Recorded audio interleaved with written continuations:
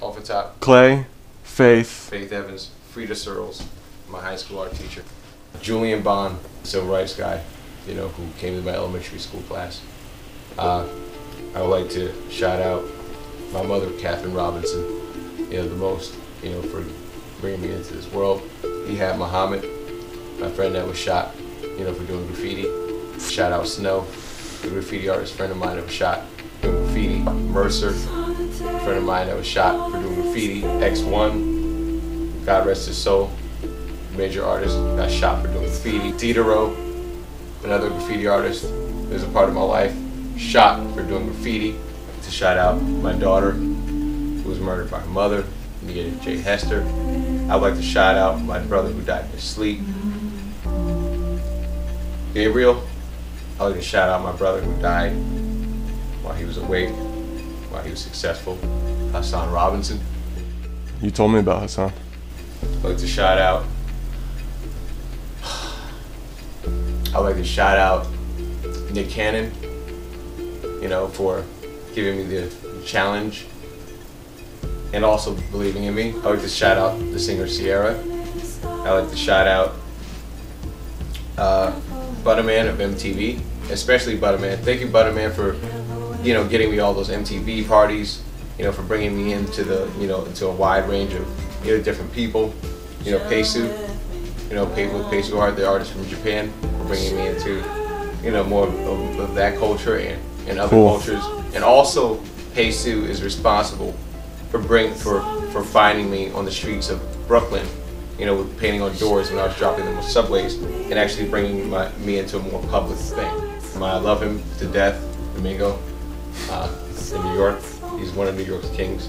Gia Gutierrez, which, you know, we both know that, you know, I kind of helped her in the beginning, you know, when all these assholes weren't giving a woman a chance. And David Mack, and for being a good friend of me, you know, when I was going through a struggle, and I didn't have a place to live, and I was sleeping on trains at one time, and, you know, he actually, you know, put up with my bullshit for a little while. I would like to shout out KRS-One, you know, for the Apache Cafe, for allowing me for the first time to collaborate with different artists on stage and giving me my first live spotlight on stage. Damn. To paint live with being the first, you know, known person to actually paint live with me on stage. KRS-One, thank you. Who else? Talib Kweli, for also buying my paintings every night when no one else would. But Most Def for you know, those for a deep conversation, you know, for the hug. Voodoo Ray, for basically the promotions, being a great promoter, booking me all these events, all these parties all over New York. I thank DJ Tony Touch for giving me oh my God, for the honor.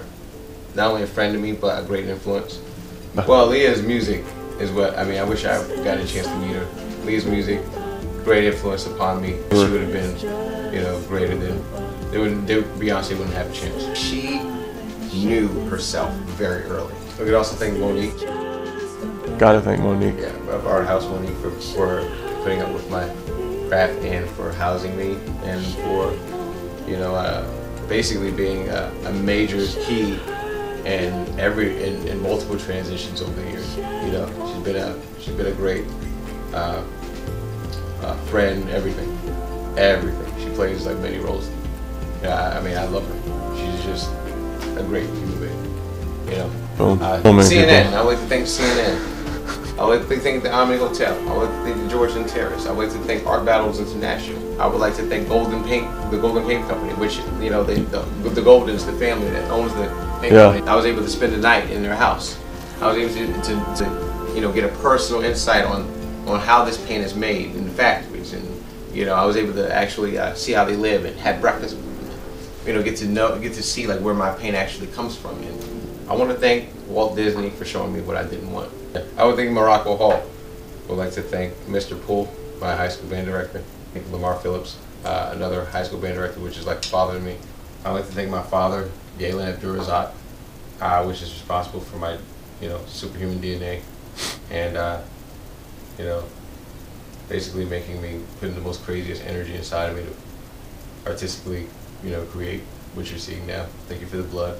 Thank you for the genes. Thank you for the ass whippings. You know, we have our differences, but I love him to death. Thank you for creating a mustard. Appreciate it.